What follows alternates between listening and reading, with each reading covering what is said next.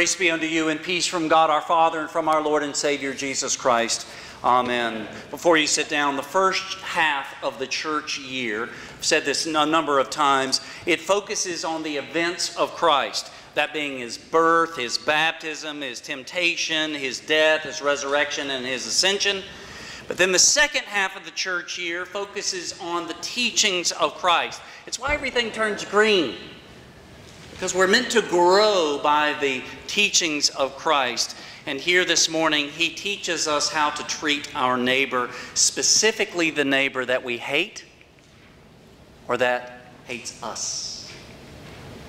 Let us pray. May the words of my mouth and the meditation of all of our hearts be acceptable in your sight, O Lord, our strength and our Redeemer. Amen. You be seated. From the Old Testament, we heard of Joseph, who actually is a type of Christ. He prefigures our Lord forgiving His brothers, the very brothers who, as you recall, tore His clothes, cast Him into a pit, sold Him into slavery, and then convinced their father through deception that He was dead. Years later, Joseph oversees the whole of Egypt. He has more authority and more power than any of us can even imagine. And his brothers come asking him for forgiveness. Does Joseph hold a grudge for the years that he spent as a slave? No. Does he go on and on about how much pain he suffered because of them? No. Though it might have been tempting to do otherwise, Joseph forgives his brothers. I would even argue that he forgave them before he ever laid eyes on them. Regardless, he shows them mercy. But that's the Old Testament, right? I mean, who really cares about that? Well, when you come to the New Testament, we hear Jesus say, love your enemies. And He says it twice before we even come to our gospel lesson that you just heard. I mean, look, it's challenging enough to love our family members and the few friends that we have, but our enemies? That's not easy. Which is why our default mode is to hate them, to detest them, making what Jesus says about loving our enemies seemingly the hardest commandment to keep. Now, folks, there's a lot of moving parts in our lesson, so many, in fact, that I cannot cover them all. However, something to consider is that more than a commandment, when Jesus tells us to love our enemies, that is an insight into what God is like. God loves His enemies. One could even argue that from God's perspective, He has no enemies. The Scriptures tell us quite plainly God takes no pleasure in the death of the wicked. Though He can identify them as wicked, He does not gain pleasure by their death. Why not? Because the default mode of God is mercy, in that no one gets what they deserve. Sure, many, if not most, refuse God. Many, if not most, refuse all that He has to offer, saying essentially to Him, I don't want you, I don't want anything you have to give. I want to go on my own. Nevertheless, all are loved and all are cared for. The Scripture says that His sun shines on the evil and the good, the just and the unjust. He provides food, nourishment, crops, harvest, rain, shelter, health, and necessary skills to all people everywhere, even to those who do not acknowledge Him, worship Him, or even thank Him. And He does it all out of mercy. love to hear the person say something to me like, I don't even believe there is a God. I'm like, oh, okay. You're breathing His air, standing on His earth, living under His sun, and all that you have comes from Him, but yet you don't believe in Him? I can get kind of testy at times with some of these folks.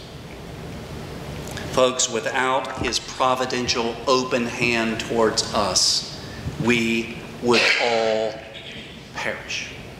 Moreover, He has sent out His truth to all men. His truth that is in nature, His truth that is in His Word. And from His Word we learn the sacrifice of His only begotten Son on the cross for all the sins of mankind, even those who are unthankful, even those who are evil.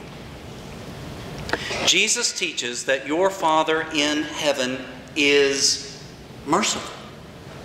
And this is something that we remind ourselves when we hear something like, oh, give thanks to the Lord for He is good. And how do we respond? His mercy endures forever. Not until Tuesday? No, forever. And when do you sing that?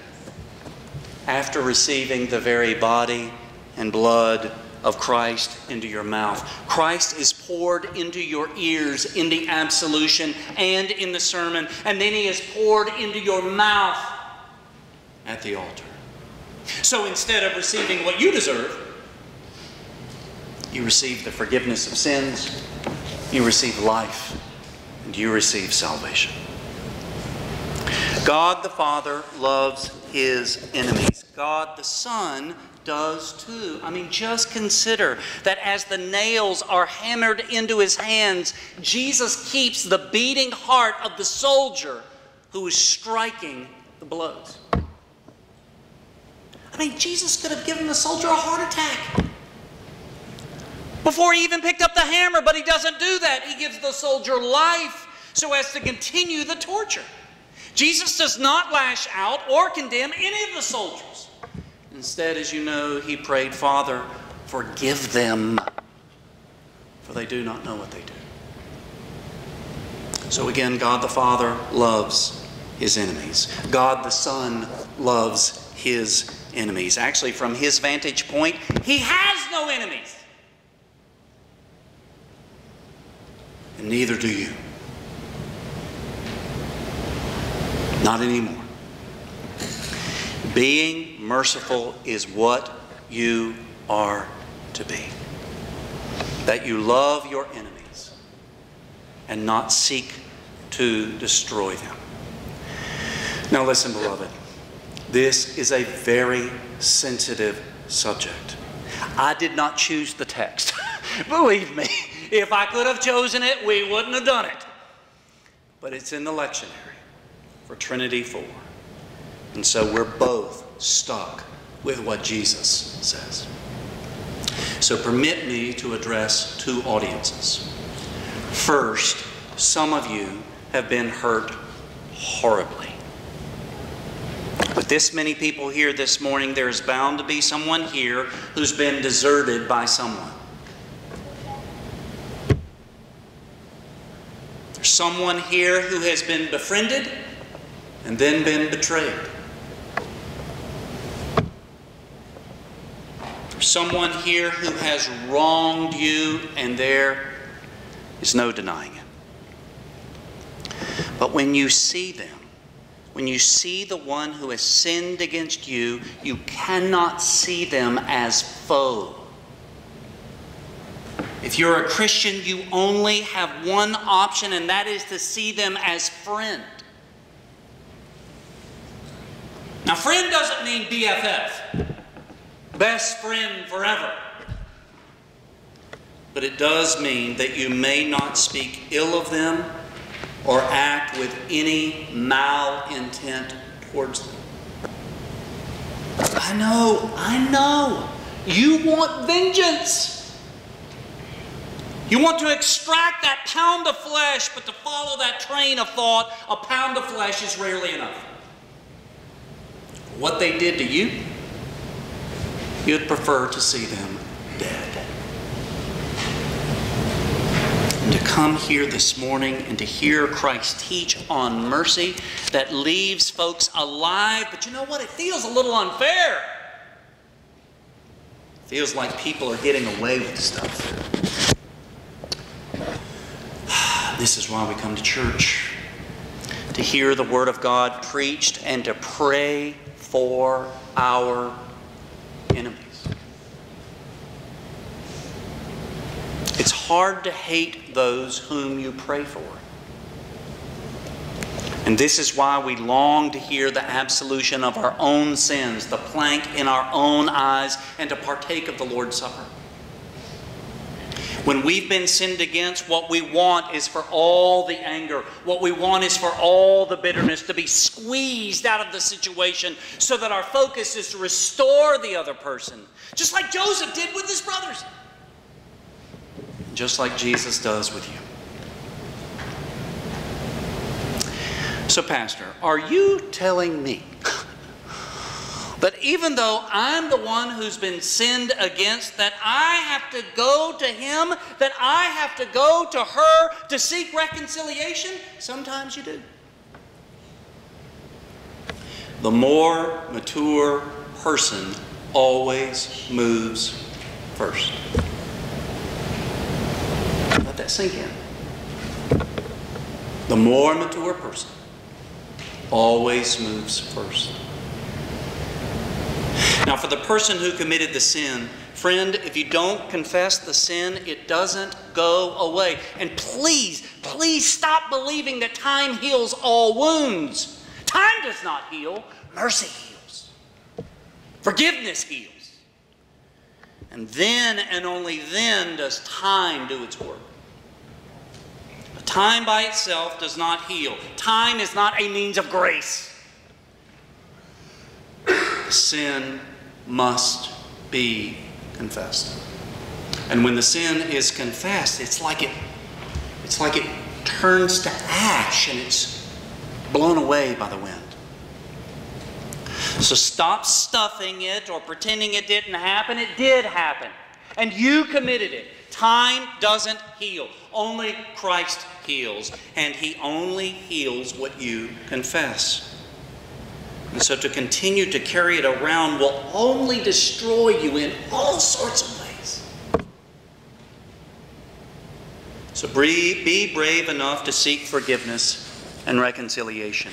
Be humble enough to act and not ignore the sin any longer. Remember, the more mature person always moves first. You know, one of the major differences between Lutherans and American evangelicals is American evangelicals, they do a lot of stuff. They're really, really busy, but they don't know their doctrine. Lutherans, they have the right doctrine, but so many of them what? They don't do anything. Beloved, showing mercy is mature Christianity, where we not only know our doctrine correctly, but we all grow up and we all advance in the faith. And it is where the heavy lifting really is. Now let me give you some pointers. When someone confesses, this is what we are to say. I've done a horrible thing against you. Please forgive me. When that happens, do not respond with the words, "It's okay." Oh, I cannot stand that. It's okay. I've done a horrible thing against you. Please forgive me. It's okay. It's not okay. It's sin. The proper response is, you did do a horrible thing to me. Christ forgives you. I forgive you. You did do a horrible thing to me. Christ forgives you. I forgive you. Mercy shows itself in forgiving, agreeing upon the sin, agreeing on the forgiveness, and if possible, agree on the restitution. The appropriate response after that is, what can I do to make it right? Sometimes something can be done. Money can be repaid. Property can be repaired. But sometimes nothing can be done. And you do what you're able. You do what John the Baptist said, bear fruit in keeping with repentance. Now, gang, showing mercy like this to each other, this should be our bread and butter. Everyone should know about us when we show mercy like this towards one another, but it's not. You know why? Since we haven't done a good job of confessing, we haven't done a good job of forgiving, and since we haven't done a good job of forgiving, we haven't done a good job of moving on together in love. Church, you think we got some work to do in this regard? This is yes. This is no. You're telling me we do. And as I said, there's so much more to say in regard to this, but I close with this. The most satisfying life, that which we all want, is to do exactly what the Lord asked you to do, but we're not good at it. We fail a lot, and we need to be forgiven. The most satisfying life is to rejoice in God's gifts. It's to be baptized. It's to confess. It's to hear the absolution. It is to receive the Eucharist. To live together in love. To care for your family. To speak well of everyone. And to think of your neighbor first. All of this stuff, you know, it's nothing new. But it's difficult to put it into practice. Now's the time, friends. Now's the time to be merciful as God the Father is merciful to you. In the holy name of Jesus. Amen. We stand together. And now may the peace of God, which passes all understanding, keep your hearts and your minds through Christ Jesus our Lord. Amen. We continue.